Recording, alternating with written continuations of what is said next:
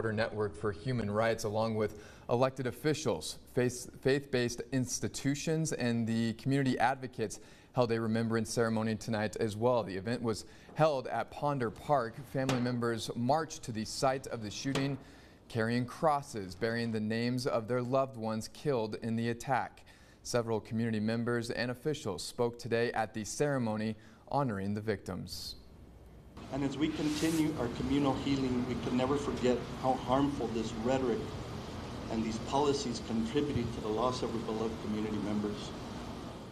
BNHR said the memorial was an opportunity for a renewed call to action against gun violence, white supremacy, xenophobia, and the anti-immigrant agenda.